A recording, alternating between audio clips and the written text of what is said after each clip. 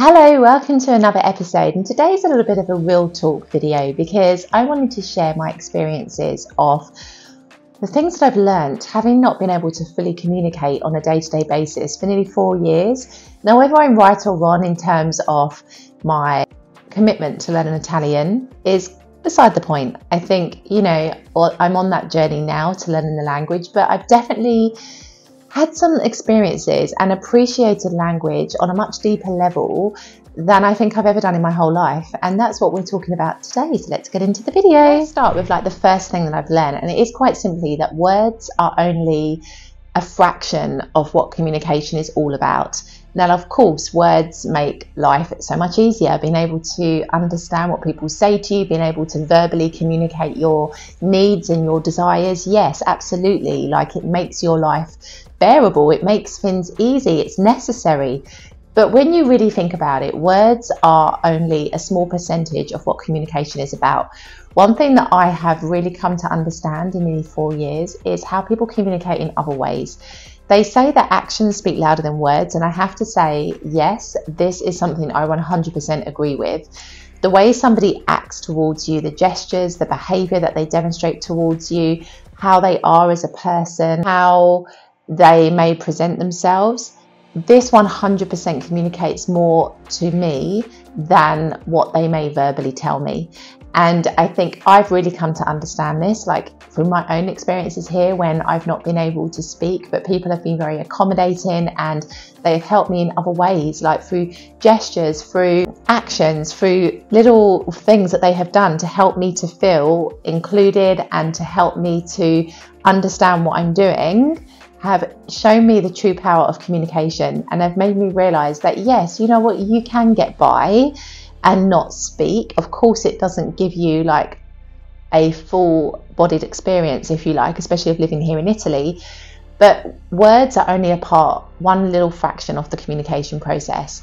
Body language, actions, gestures, they all play a role, and they can certainly tell you more about a person's character than what may leave their mouth ever would. And the second thing that I've come to really understand is that words can often be misused and overused as well. So I'll give you an example. In Italy, it's really common for people to address women as Bella, Bella, and men as bello. But this is a term that everybody will use, from the person in the shop to the person you see on the street if you know them well, to maybe your boyfriend, to friends. It's a really overused term, and the problem is when you use a word in that way, it loses the value behind it. So what potentially is a very lovely compliment and a really lovely word, because it essentially means beautiful, kind of loses the meaning when everybody is using the same expression and they're using it as a way of saying good morning. It loses the special value that a word like that would normally contain. And I'll give you another example as well, family. Now, family is a word that is often used here in Italy when they talk about business. Now, of course, you've got literal family-run businesses that have been in the families for many generations. But then you also have businesses that operate under the guise of, we are a family. I don't agree with this, because I think you are not a family unless you are blood relatives, when it comes to a business, because you are more of a community in a business environment. If it is not a family-run business, you are a community, you are not a family. A family doesn't sack people, a family doesn't discipline people, a family doesn't have to deal with those aspects that an employer does. There's a distinction. You can be a community, but you're not a family. And it's really interesting because I read an Instagram post about this very topic, and I 100% agreed with everything that it said. People use this term willy-nilly, not really considering that the meaning of a family is something that you cannot replicate in a business model. It doesn't go together. And that basically, people misuse it, I think. And yeah, I think that's an interesting concept that I've really come to understand, is the power of words, the meaning behind them, how we use words. And sometimes we don't think about the words that we're saying, but we actually take away some of the meaning from what we want to say because it's something that every Tom, Dick and Harry says.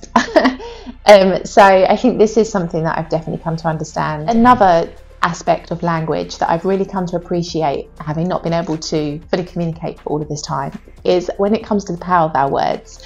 And I don't think a lot of people realise, but words contain real power.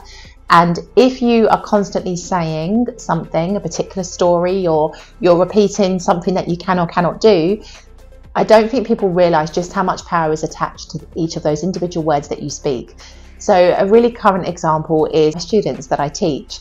You will find some students who repeatedly say that, you know, it's difficult to learn English, or they worry they're too old to learn English, or they worry that they haven't got the time, or you find these words being repeated a lot. And what people need to realise is that it becomes a self-fulfilling prophecy. Like, I'm guilty of this. When I first moved here, I was like, oh my goodness, Italian is really difficult. I can't learn it. I'm never going to learn it.